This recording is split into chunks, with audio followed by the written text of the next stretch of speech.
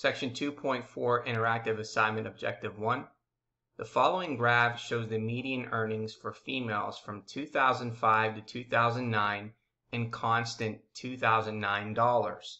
We're going to complete parts A and B below. So when we click on the icon, we're going to see what this picture looks like here. So here is the picture. I'll have it on the next page. And the first question wants us to ask, how is the bar graph misleading? And what does the graph seem to convey? Okay, so here's our graph. Okay, if we take a look here, we have 2005, 2006, all the way to 2009. So this tells us the years. Now, in the vertical axis, you can see that it starts at 34,500 and goes all the way up to 36,500. So where is 0 located? So if it's starting at 34,500, what's going on here? So you want to look at the trend of the data in the graph and decide if the trend accurately represents the data values relative to each other. The most common graphical misrepresentations of data involve the scale of the graph, or an inconsistent scale, or a misplaced origin. Increments between tick marks should be constant. And note that readers usually assume that the baseline, or the 0 point, is at the bottom of the graph. So a graph that begins at a higher or lower value can be misleading. We want to decide what creates the distortion and what false conclusion you might be led to by glancing at the graph. So as here we can see that there's something going on over here. So it says the vertical axis starts at 34,500 instead of 0, which it's true. This makes where the bars should start unclear. The vertical scaling is incorrect. All the bars look larger than they should. Okay, so this could be the possible answer. Now the horizontal axis starts at 2005 instead of 2000. That's okay because this is all we're looking at, so we can not include B. Same thing with C. We can go ahead and get rid of that. Now let's take a look at D. D says the vertical axis starts at 34,500 instead of 0, which is the same thing we got in part A. This tends to indicate that the median earnings for females changed at a faster rate than it actually did. And that's true here. So it looks like our answer for the first part is D. So the answer is D. Okay, now let's take a look at the next question. It says redraw the graph so that it is not misleading. And then we're going to choose the correct graph. Okay, so let's take a look here. So here is the graph, our main graph from above. Okay, now remember that a bar graph is constructed by labeling each category of data on either the horizontal or vertical axis and the frequency or relative frequency of the category on the other axis.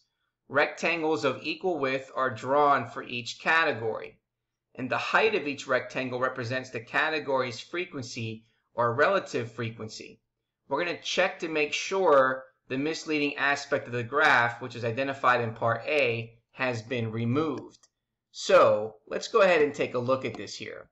All right, so our first in 2005 is just above 35,000 here. And we can see that 2006 is above 34,500. We can see that 2007 is above 36,000. 2008 is above 35,500. And we can see that 2009 is above 36,000. So if we take a look at our first graph, 2005, it's right at 30,000. So we cannot redraw this graph in part A. So we have to not use that one. If we look at graph B, this one goes all the way up to 25,000 for 2005.